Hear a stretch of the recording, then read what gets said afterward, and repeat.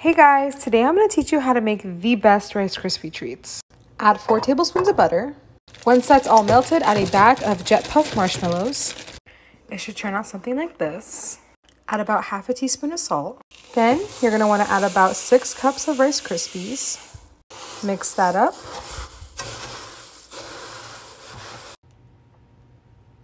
Then you're going to want to transfer this into here. After, you should spread it out. Pop it in the fridge for about 10 minutes. After 10 minutes, take them out and cut them up. Each piece should be about this big. Then you're going to want to melt some Hershey's chocolate and put it all over. Take some sprinkles. So this is how they turned out.